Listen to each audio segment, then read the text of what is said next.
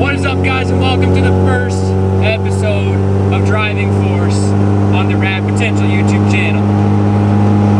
This is where we're going to talk about the story behind the car. So why the owner of the car owns that particular car and what brought him to that point, or why they have it, basically. And then kind of the story of the car, and not really too much like what you've done with it, but more so like the cool experiences you've had with the car, people you've met, stuff like that. So I got Calvin here, just like assisted conversation. Normally, moving forward, it'll be me interviewing somebody else, but we figured we'd do the first one on my car, see how the audio works, see how everything works, and then we can improve from there. So, to kind of start out, I got the car 6 years ago now, I think. Right about 6 years ago. Could have been high school. Yeah, it was right after high school.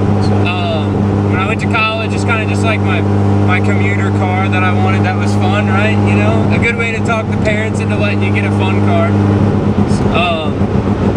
I had a Toyota Supra before this, a Mark III Supra, but I had always wanted one of these. I actually went to buy an RX-7. The motor blew up in the RX-7 when I test drove it, and then I found a Supra and brought that home with me.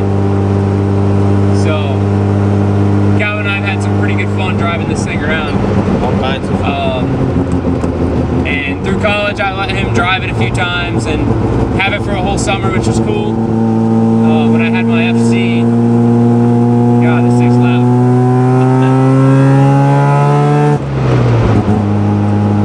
When I had my FC, I was daily driving that instead of this, so then he just played around with this thing.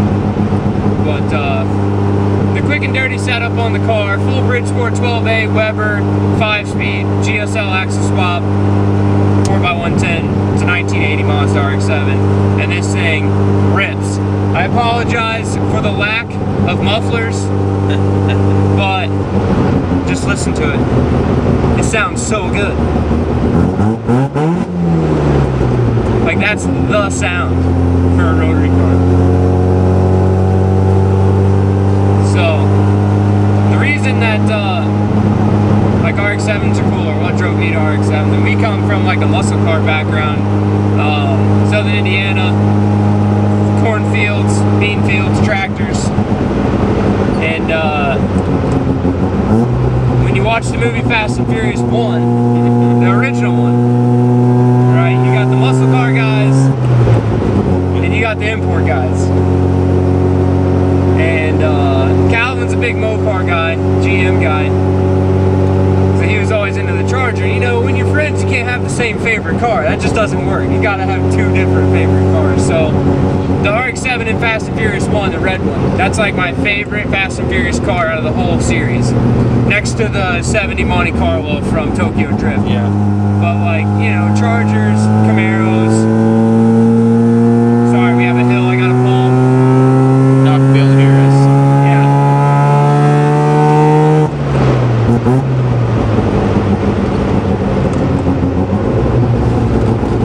But this thing handles good. So anyways, you have all those muscle cars and whatever, and I just always loved that RX-7. You know, he hits this little radio button and the nitrous thing comes out, and he's got his sneaky Pete nitrous cans under the passenger seat. Smokes. And if you ever watch that movie, the cutscene when they're racing that car in the beginning, it goes into his motor when he sprays and takes off, and it shows a rotary engine. So that right there had me like, what the heck is this? I need to know what that car is. So once you figure out what an FDRX7 is, and that as a college student I couldn't afford one, you start looking back at the older generations, and these first gen RX-7s are just sick. So that's kind of what led me to own this car. And I would say 100% I wouldn't be in Nashville playing with cars as much as I do had I not ever bought this. I mean, I bought this car for $1,500 bucks. Yeah. It ran and drove, a little Streetport 12A, and until we started working on it. yeah. When we took it apart to make it better, We made it worse. it broke all the time. If I'd have just left it alone, it'd be fine. Yeah. But it wouldn't sound this epic. It wouldn't sound cool. I wouldn't have almost put it in a guardrail. No. So one of the cool Calvin stories, which I'll tell you, is like when we took it to Deals Gap, the first year we went to Deals Gap for the Rotary Rally. He drove this and I drove the turbo car. driving it and had a wheel bearing malfunction. Got a little hot. I about put it straight in a guardrail when it locked up. Yeah. So needless to say, we were only 40 minutes from my newfound Tennessee friends. So we called up Charles, who we were meeting at Deals Gap, and was like, Charles, we need a GSLSE front, what was it, left side?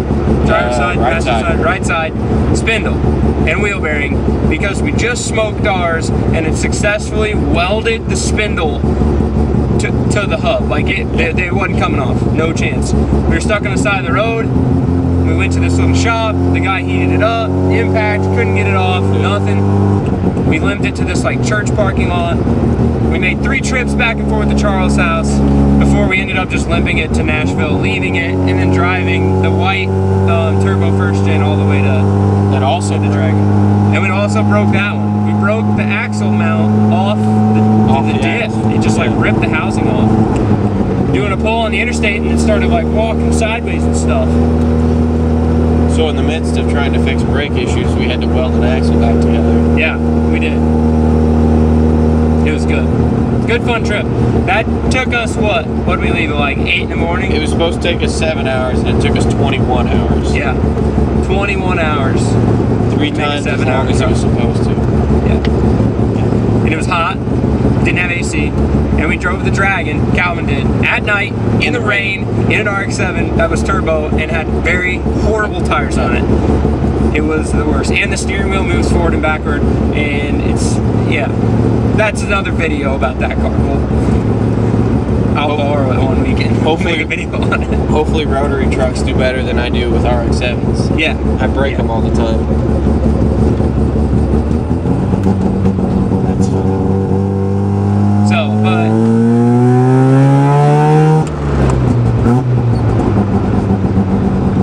we got a Honda CR-V in front of us right now that is going slow.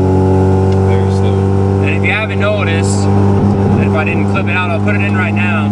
This thing's got some gnarly shake, the Bridgeport, if you're trying to drive slow. You just can't drive slow. It'll start bucking and kicking and trying to put your face in the steering wheel. But we're headed to ride mountain bikes this morning. I'm gonna film this video. So, I don't know, Calvin, what else? Am I missing anything? I don't know. Let's see. We talked about why you got it, what prompted you to it. How about like people you've met or something like that? Yeah. Along through it. Yeah, so basically I met Charles and Johnny at a car show.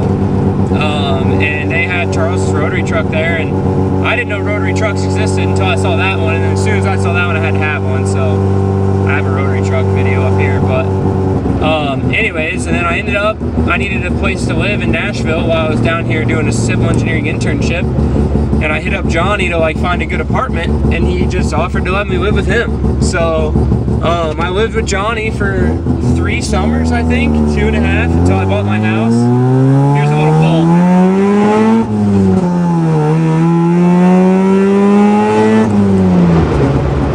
Oh yeah, Bridgeport, baby.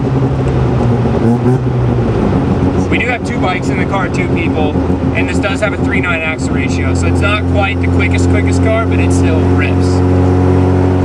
So anyways, I lived with Johnny for 2.5 summers, helped him work on cars, he gave me cheap rent, it was great. I basically daily drove this or daily drove my FC. I built an RX-8, bought it and sold it in that time too. Alright guys, so I want to apologize for interrupting the driving time of this video. For some weird wacky reason, I don't know, it's because my camera's old or whatever, but it only recorded so much and then it quit and I didn't see it because, you know, we're driving and whatever, and it turned off. So the things that we didn't get to cover in the video are coming next. The reason it's called the mouse.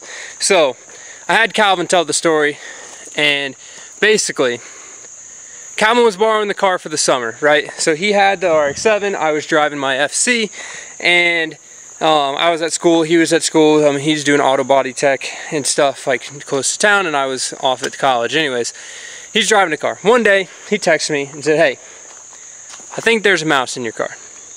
And I was like, well, okay, well, what are you gonna, like, can you get it out? Like, what are you gonna do about it? Because, you know, the car had sat for a month or so while I was at school and whatever. Anyways, he's like, I'll handle this. So he's driving the car one day, sees the mouse run across the back dash, right, or whatever, here, up there, under the thing, whatever, and he was like, you know, freaking out and stuff. Holy cow, there's a mouse in here, I'm driving, don't want to crash. Anyways, next picture he sends me is a bunch of mouse traps all through the car with peanut butter. Needless to say, he got the mouse, and then since then, the car has always been called the Mouse. It is silver, it is gray, whatever, and we've just always called it that, you know, the slow one, the one that's always been around. So that's really the big end of the story, the last bit. I hope you guys enjoyed this episode of driving force, and like, don't let the lack of crazy cinematography scare you away.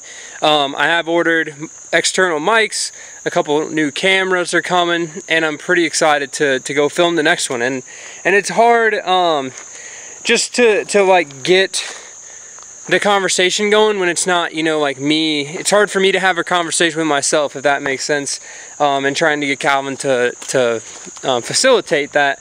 You know, it can be tough at times to have your buddies come and help you. But anyways, the next one, I'm super stoked. We're either gonna do one of my rotary buddies here or something like that. We'll coordinate it up once I get my cameras in, and I'm really excited to continue this on. Basically, take the storyline, the things we talked about, the cool stuff like that.